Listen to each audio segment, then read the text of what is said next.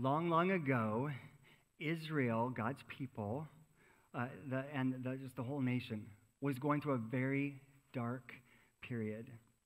They had abandoned the one true God, and they were following after other gods. They were worshiping false gods. And God, time and time again, had warned the people, listen, you've got to follow me, worship me, the one true God. And the people just continually rebelled and turned away from God. And God said, okay, I've got to get your attention. And he warned them that if they wouldn't come back, that he would bring the massive Assyrian army just to the north of Israel, northeast. He would bring them, and they would capture Israel's people, and they would traffic the people away. They would bring them out and into exile if they did not turn to God. And God's people just continually were looking for help in all the wrong places. So in the passage that we're going to look at today in Isaiah, the people, they were looking to a couple of neighboring countries and asking them and their kings and their people to help them against the Assyrian army if they would come at them. And so they were looking to other nations for protection. And possibly even worse, God's people, some of them were turning to mediums and fortune tellers looking for wisdom. Wow. And this was breaking God's heart. And so in Isaiah chapter 8, verse 20, Isaiah, one of God's major prophets, warned the people again. And he said, look to God's instructions and teachings. People who contradict his word are completely in the dark.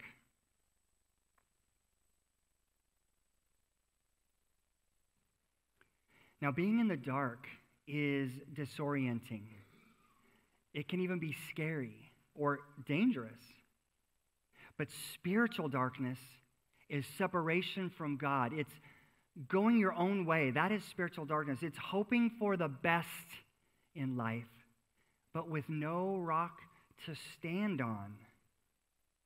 If you're in a dark room, you can just reach over for a light switch, and boom, you're not in the dark anymore.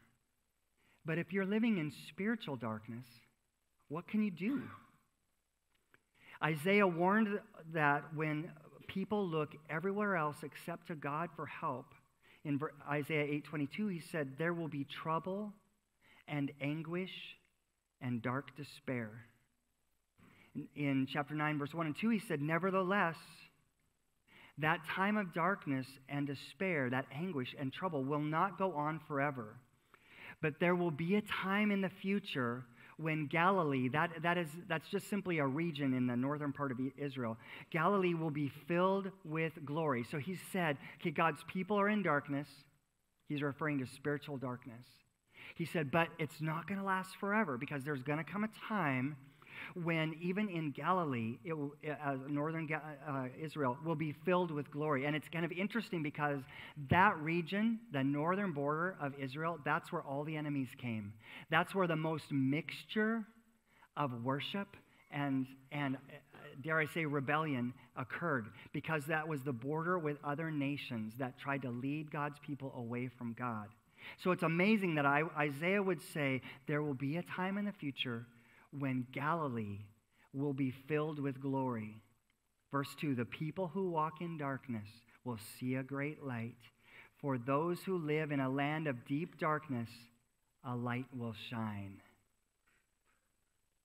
If you have a Bible, or you have just an app on your phone, would you turn to Isaiah chapter 9, verses 6 to 7, and we'll get there in just a minute. So when Isaiah spoke these words that I just read to you, the people who walk in darkness will see a great light, here's how he actually said it. The people who walk in darkness have seen a great light.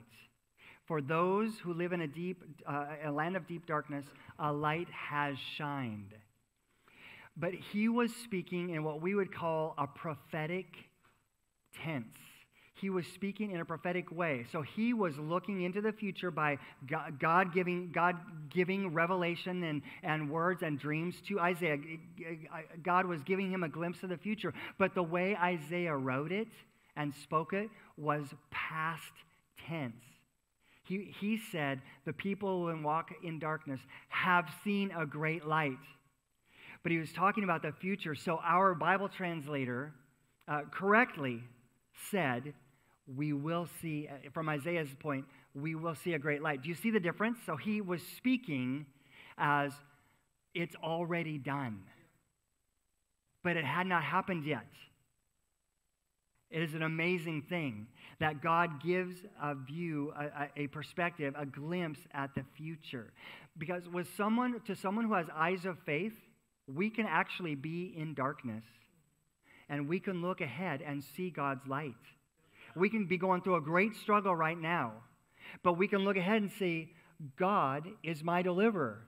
We can be going through a time where we are in need of healing, but we can look ahead and we can say, God is my healer, period. It's going to happen here. It's going to happen in heaven. God is my healer, period. It's eyes of faith. And so just like Isaiah, sometimes we're praying when we're still sick and we say, praise God, I am healed. We're declaring by eyes of faith that my healing's coming, period. It is coming. Amen. God's provision is coming. Sometimes it takes a long time. You know how long it took for Isaiah's prophecy to come true? 7 centuries. So he said, by the Spirit of God, he said, the people who walk in darkness in Israel, in Galilee, have seen a great light. Galilee is filled with glory, and he's looking ahead. He didn't even know how far ahead. It was a long time ahead. Amen. But we know that it was fulfilled. So God's people in Isaiah's day, as he's speaking these beautiful words we say at Christmas every year, the people who walk in darkness will see a great light. God's people who heard that word, they had a choice to make. They had to choose a filter. What are you going to look at your life by? Are you going to look at your life only by what you see right now and be frustrated or mad or scared? Or are you going to look at your life through the filter of God's past performance, through the filter of who God is, His power, and say, God's taken me through. God is my deliverer. I trust in God. So those people, they had. If you're in dark circumstances, you have a choice to make. You can remember all the ways that God's blessed you and say, God's going to bless me again. I believe it. I declare it over my life. You can look at His promises that are present. You can look at God's promises and say, I believe that those promises are going to come true for me. And you can make declarations of faith and gratitude that say, by faith I'm healed. In Jesus' name, I am healed. By faith, my family is restored. By faith, my finances are abundant. By faith, I have all the wisdom and direction I need. It's eyes of faith. And that's what Isaiah did. Inspired by the Holy Spirit, he didn't know it was going to take 700 more years, but he spoke it as if he had already received it. So Isaiah chapter 9, verses 6 to 7. And if you've got it, man, read it with me. For a child is born to us. Wow. A son is given to us.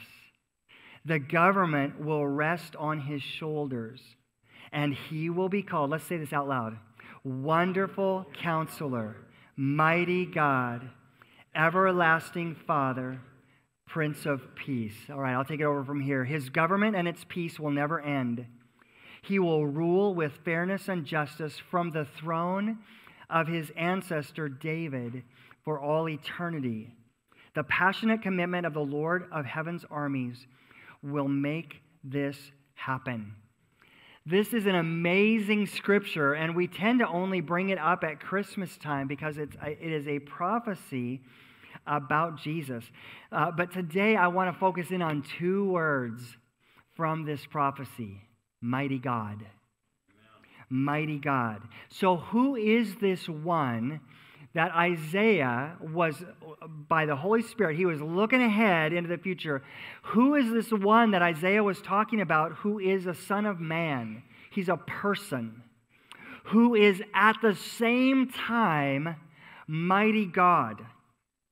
Isaiah said he would be a descendant of King David. So David was Israel's second king.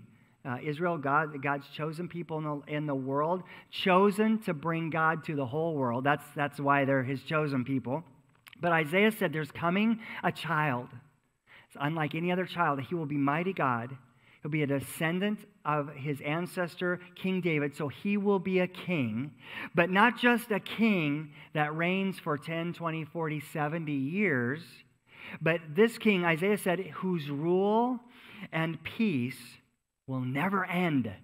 So he's got our attention. This is not a normal, ordinary, regular old king that we're talking about. We know his name. I don't know if Isaiah knew his name. I mean, he described him with these names: Wonderful Counselor, Mighty God, Prince of Peace, Everlasting Father. But we know his personal name, Jesus. Amen. Jesus. Jesus is Son of God, Son of Man, the mighty God that Isaiah was looking ahead in the future to seeing. And so we're going to focus today, and we're in a series of messages where we're focusing on each of those descriptive names that Isaiah gave about Jesus, the Messiah who would come. And today we're looking at mighty God. Mighty God. So he demonstrated his might through healing. So Jesus came, and we celebrate Jesus at Christmas. And so if you mainly think about Jesus at Christmas, you might always picture Jesus as a cute little baby, little 7-pound Jesus lying in a manger. Wah, wah, give me a bottle. Jesus didn't stay that way, just like you and I didn't stay that way. He grew up, and he came, and he walked among us. And for really a period of about 3 years, he had a public ministry where he was demonstrating the might of God. And he was demonstrating that he was fulfilling Isaiah's prophecy that he is the mighty God. So Jesus demonstrated his might through healing. He opened blind eyes and deaf ears. He made paralytics mobile. I'm thinking of the one by the pool, and I don't have time to read all these stories, but just such a cool story. Wherever Jesus went, people in need came to him. And the guy by the pool who had been coming there for decades and unable to move himself around, Jesus said, "Get up." Another guy was lowered through a roof, a hole in the roof, right in front of where Jesus was teaching, because he couldn't move, and his friends lowered him on a rope or a mat, and Jesus said, "Be healed." And he got up, and he picked up his mat, and he walked. Jesus demonstrated his might through healing. He raised a widow's dead son, her only son, while that boy was on his way to his own funeral. And Jesus said, "Stop the procession." And he called that dead boy back to life. He raised him from the dead. Another friend of Jesus, Lazarus, was in the tomb buried 4 days. So to the point where his sisters said, "Ooh, he stank." And Jesus said, "Lazarus, come on out." And he raised Lazarus from the dead. Jesus demonstrated that he was mighty God through his healing. There's a second way. He revealed his might by overturning the laws of nature. That's what a miracle is. That's the definition of a miracle. Overturning the laws of nature, making things that are impossible possible. Jesus calmed the storm that he was on, that he was in a boat in a raging sea, calmed the storm by just simply saying, "Peace, be still. Knock it off, storm." Immediate calm. Jesus multiplied a little boy's lunch to the point where it could feed 5,000 people, 5,000 men plus their families. So I'm estimating 15,000 people with a couple loaves of bread and fishes. That is overturning the laws of nature. Jesus walked on the water. This is impossible. And he walked on the water and enabled others to do it as well. He overturned the laws of nature, and he shows us Jesus is this mighty God that Isaiah prophesied about. Jesus displayed his might in his authority over the devil. He cast out demons that had inflicted people with torment or physical diseases, physical issues. Jesus stared down the devil face to face as he was in the wilderness Jesus was fasting and praying. The devil came to him, starts tempting Jesus with all these major shortcuts around the Father's work in his life. And Jesus stared him down. He overcame every temptation with the Word of God. He brought one Bible verse and just said, devil, back off, because that's not what we're doing. And the devil had to back off. Jesus was born as a baby, even in a miraculous way. His birth overturned the laws of nature. In Luke chapter 1, verse 35, it says, the angel who had come to Mary, who is Jesus' very human mother, the angel replied to Mary, the Holy Spirit will come upon you, and the power of the Most High will overshadow you. So the baby to be born will be holy, and he will be called the Son of God. Even in his conception and birth, Jesus overturned the laws of nature.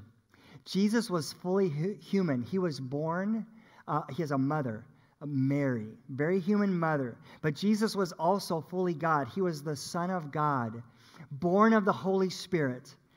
God the Father was his Father.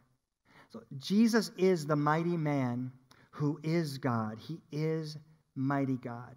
Well, what does this mean for you and for me? Well, Jesus set aside his own healing so that he could be the cure for what ails you. He allowed his body to be beaten and hung on a cruel cross to die so that you could be healed in body and soul. That's what the mighty God wants to do in your life. Jesus submitted his own body to the laws of nature as he laid down his life on the cross for you and for me.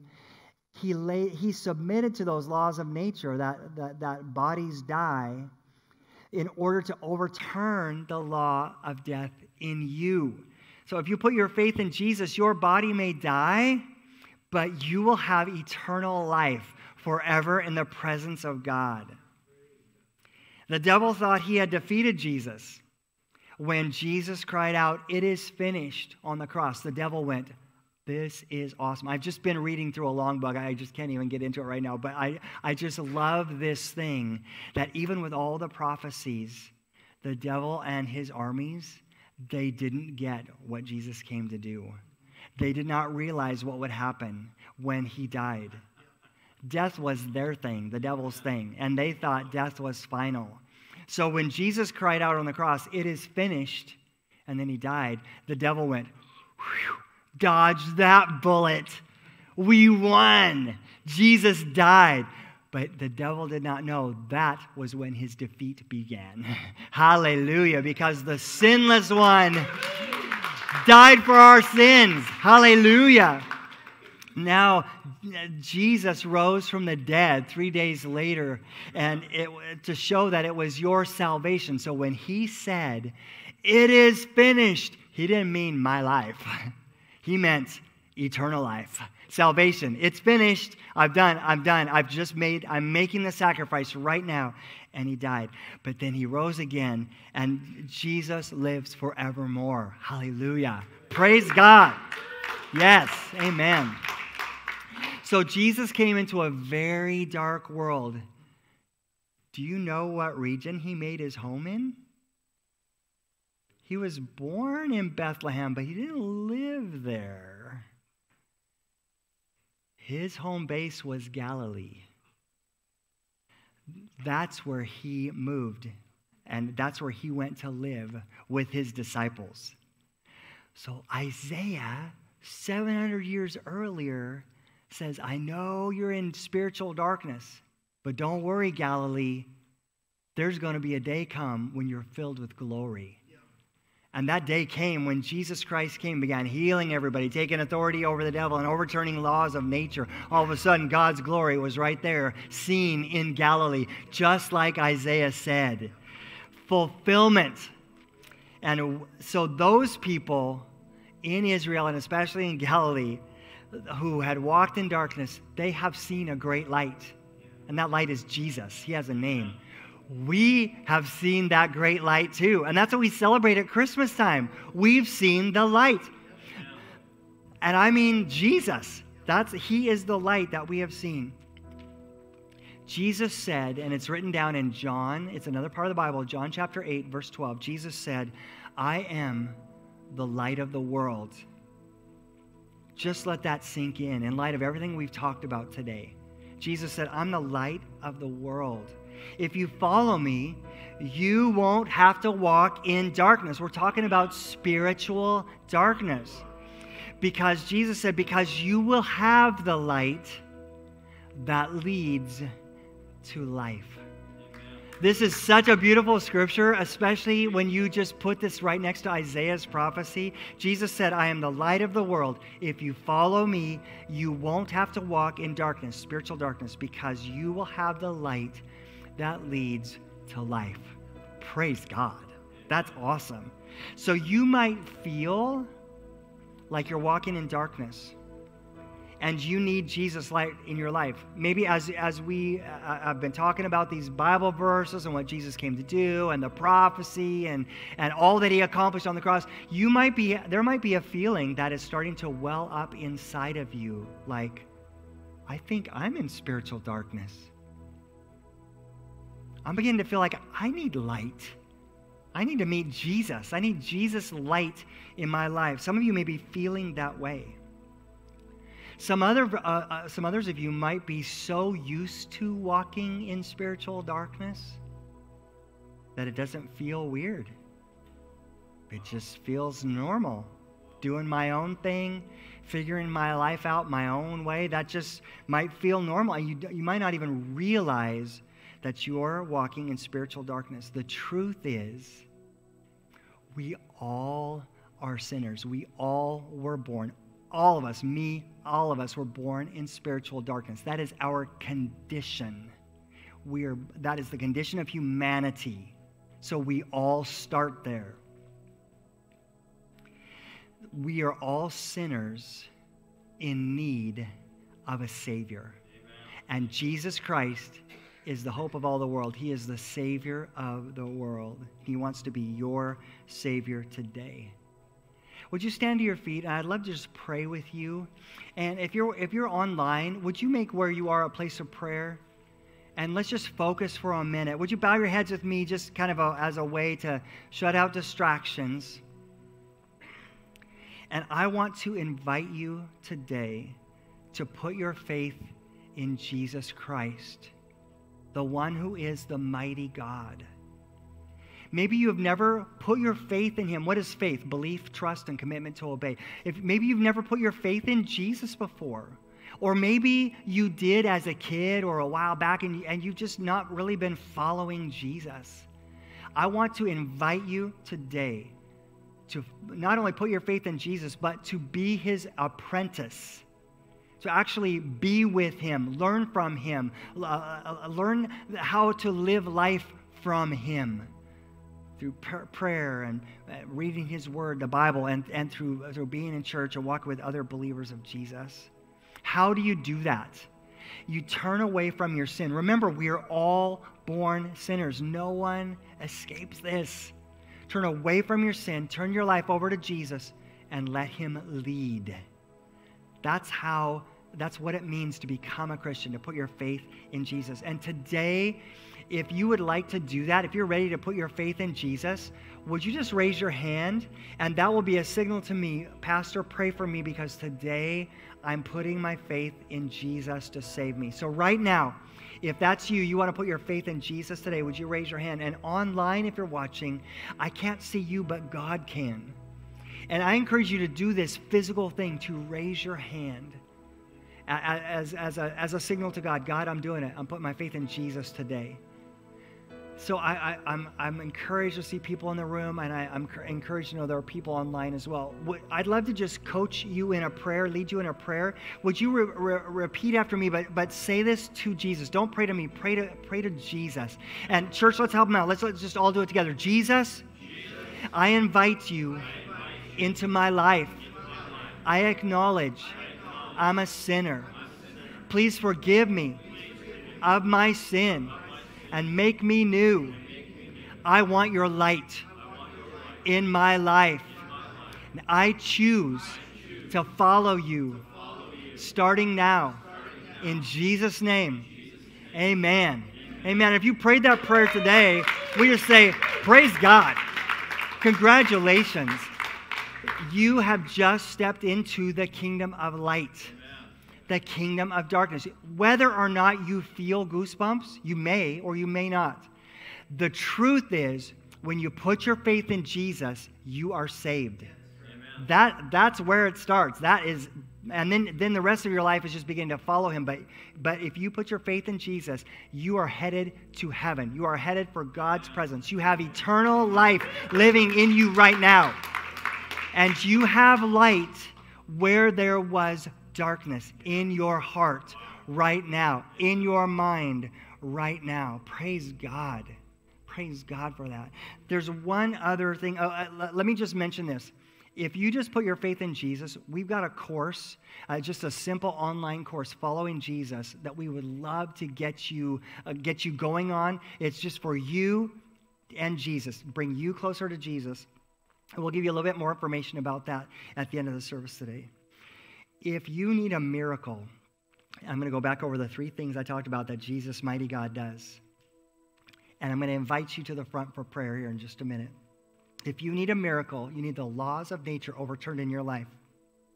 If you need healing for your body or soul, if you want to be delivered and set free from the devil's torment or from affliction, I want to invite you to the front for prayer. We could take just a few minutes here at the front, but if you need healing, a miracle, or deliverance, come right now. And I think that's probably many people need healing. So come. Let's just pray. By stepping out, you're actually taking a step of faith. And there is something powerful in that.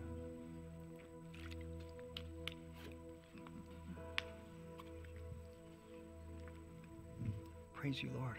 Praise you, Lord. Could you give me the oil? And I'm just going to come through and anoint each person with oil. Oil is a symbol of the Holy Spirit. And then I'm going to come up and pray for all of you together. If you're in the room, let's put our faith. I'm going to anoint you in the Father, Son, and the Holy Spirit. Let's put our faith together right now for all these people that have come. Anoint you in the name of the Father, Son, and the Holy Spirit. Father, Son, and Holy Spirit. Anoint you in the name of the Father, Son, and Holy Spirit. Anoint you in the name of the Father, Son, and Holy Spirit. Anoint you in the name of the Father, Son, and Holy Spirit. Anoint you in the name of the Father, Son, and Holy Spirit. Anoint you in the name of the Father, Son, and Holy Spirit. Anoint you in the name of the Father, Son, and Holy Spirit. Anoint you in the name of the Father, Son, and Holy Spirit. Anoint you in the name of the Father, Son, and Holy Spirit. Hey, Tony, right? Father, Son, and Holy Spirit. Anoint you in the name of the Father, Son, and Holy Spirit.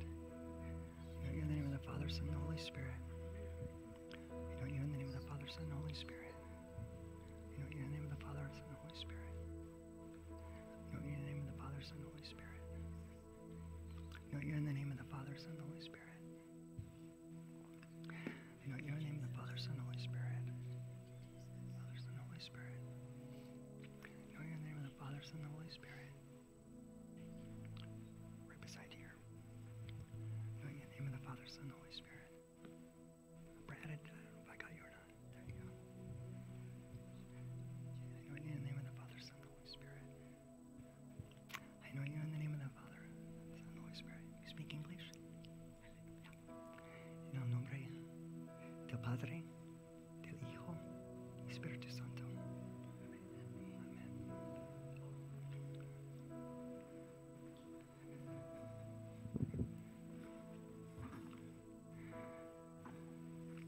Did I anoint you?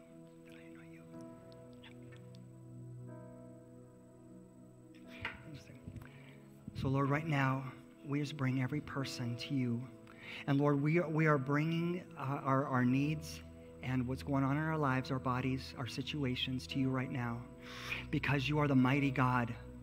And we come, Lord, in faith believing. We don't come as some kind of a routine exercise, Lord. We come right now into the very presence of the mighty God, the one who has promised, the great light.